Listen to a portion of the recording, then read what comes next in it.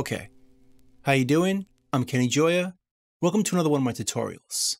In this tutorial, I want to show you the render queue in Reaper. Now, if you haven't yet, I made a previous video on rendering, and if you get a little confused during this video or want to see rendering in more detail, go back and check out that video, which you can click on right over here. So to go to the render queue, we can go into File and choose it right here. Show render queue. And right now it's empty because we haven't added anything to the render queue. We could do that from the render dialog right over here. Render. And right from here, we could choose to open the render queue, which is the same thing. And of course, it's still empty. So let's change that. Let's say we're working on a song with a lot of tracks, and we're ready to mix it down, and we have to render a lot of files to do that. Perhaps we're working on a movie, or a video game, or a TV show or commercial, or even a music production, where the label or the artist wants many versions to choose from. So in that situation, we're going to have to render a lot of files, which takes a lot of time if we have to sit and watch each one go by. And that's where the render queue comes in. We could set them all up at once and render them all while we take a break. Go get some coffee or run some errands. So it's a great time saver because it'll do all the rendering and we don't have to sit here and watch it. So let's go through some. Let's say we want to bounce this as a final mix. We go up here to Master Mix, choose Entire Project, and give it a name. I'm going to use the wildcard project name, which is named Rock Song. Right up here, Rock Song. Then I'll name it Mix Number 1. And let's put it in a folder named Mixes. So it's going to create a folder under Rendered Files named Mixes for this mix. We'll keep the sample rate at 44.1 and stereo. And our output format will be WAV, and we'll choose 24-bit. Now 24-bit is what I usually use to send to mastering. So let's label it that way. So I know what this file is for. And now when it's good to go, instead of hitting render to render that one file, we go over here and hit add to render queue. So now if we open the render queue, we'll see the render right here. WAV file, 2-channel, 44.1, and 24-bit. And here's the name of the file. Rock Song Mix Number 1 for mastering.wav. So if we wanted to render it now, you choose it and choose Render Selected. But we're not going to do it now. We're going to do it all at the end. So let's close this. And let's create another version. Another version I want to make is for burning to CD. So let's change the name of this for CD. And let's change the output format for our WAV file to be 16-bit. So it's the same mix, but with a 16-bit file. We'll save it in the same place. And again, instead of rendering it, we're going to add it to the render queue.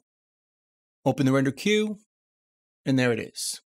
Here's the file name, 44 kilohertz, 16-bit. So we'll close this.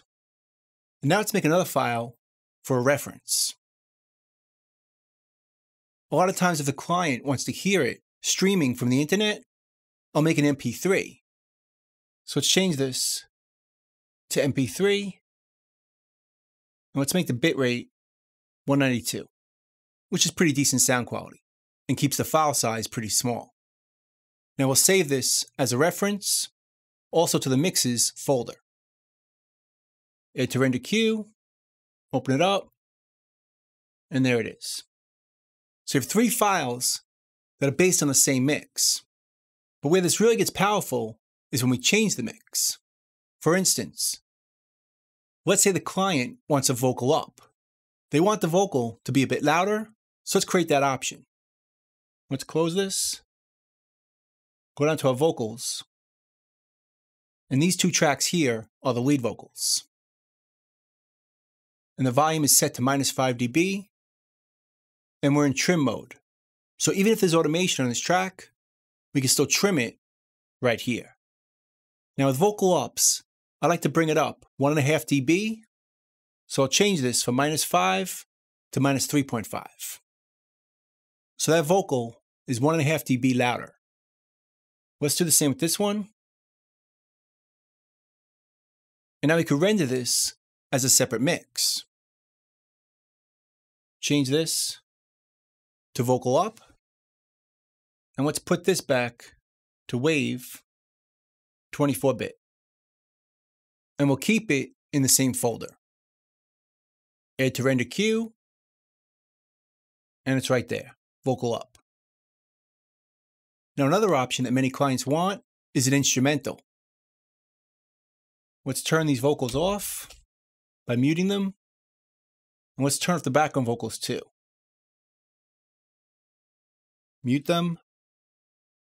And now only the instruments are going to play. Our guitars, our synths and bass, and our drums. The lead vocals and the background vocals are turned off. So we can render this as an instrumental. And we'll keep everything else the same. 24-bit WAV file. Add it to the render queue. And it's right there. Another option that's very popular is creating a TV mix. This is created by turning off the lead vocal, like this, but leaving the background vocals on. So if the singer is performing on TV and they want to sing along with the track, they want the background vocals there too. That's why it's called a TV track. So let's render that the same way. Add to render queue. And the TV track is right there. So that's a bunch of mixes. But we could also create stems. Right here, choose stems based on selected tracks. So let's turn the vocal back on. And let's select some tracks to make stems of. Let's choose the live drums, the electronic drums, and the bass tracks. So we select all of them, go to rendering, choose stems for selected tracks, and let's change this to time selection. And we're going to select just from the intro up until the first chorus. So we're going to create stems just for this section here on just the selected tracks. So we'll choose time selection. We'll change our wildcards to be project and our track name and also the track tempo. That'll make it easier for the person importing the stems. This way they know the tempo of the track in case they want to import it into their DAW. So the file name is going to be like this: rock song, kick, 132 beats per minute. And it's going to make 15 files, as you can see right here. We'll keep them as WAV files, 24-bit, but I'm going to choose this option right here. Tracks that are mono will stay mono, instead of making stereo files of each one. And also multi-channel tracks will be multi-channel files. So we'll turn those on, and we're going to make a new folder, instead of called mixes, called stems. So this is going to render 15 separate files based on each track. We'll add this to the render queue, and that renders right here. Our stems, starting with kick, plus 14 more. We could also render things based on their region. Up over here, these are called regions. The intro, the verse, pre-chorus, and chorus. These are the regions in the song. So we can render things based on those regions. We can choose the region render matrix, which we could open right here. And here we can choose what we want to render. All the tracks for the intro, the master mix for verse 1, and anything in between. Just the kick and snare for pre-chorus 1. But let's keep it simple. Let's make a master mix of each section, or each region. So that'll create 7 new files, or 7 mixes, based on these sections of the song. And we'll name it accordingly. Get rid of the tempo and the track. and instead we'll choose the region. So it'll be named Rock Song, Intro, and Verse 1, Pre-Chorus 1, and so on. That's going to create 7 files. And once again, we'll add it to the render queue. But first, let's create a separate folder for the regions. Now we could render it. We could turn these off. And that render is saved right here. Rock Song, Intro, plus 6 more files. And finally, we could also render selected media items. So let's say we cut up this deep kick track. Let's make it bigger. Let's say we split it using dynamic split. And that cut it based on each hit. Let's say we wanted to render each one of these items. Let's select them from here to about here. And now we can render just the selected media items. We'll tag them using the wildcard items, and we'll put them in their own folder called items. And let's make these files AAF files, and we'll make them 24-bit. And that's going to create 32 new files based on where they were cut up. We'll add that to the render queue, and that's right here. So now, we have a whole bunch of files to be rendered. So that's going to take a while to do.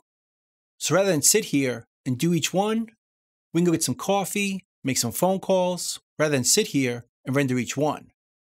But before we do that, let's undo this, where we split it. Let's make the size smaller.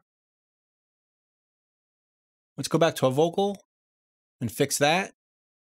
Back to -5. Same with this one. And now we can render all those mixes, stems, items by going over here and choosing Show Render Queue. Now we can choose some of them just to render the selected ones or render them all. So now if I hit Render All, it's going to render each one at a time. And one of the coolest parts of that is that each time we hit Add to Queue, it saved the state that Reaper was in. So it's going to recall it exactly how we left it off. For instance, when we made the TV track, it turned off the background vocals. Or the instrumental, it turned off the lead vocals and the background vocals. Or the vocal up, it raised the lead vocals. So Reaper saved it exactly how it was set up when we hit Add to Render Queue. So let's do it. Render all.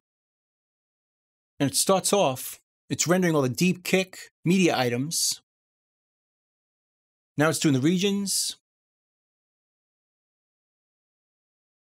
Verse 2, pre-chorus 2, and chorus 2. Then it did the stems.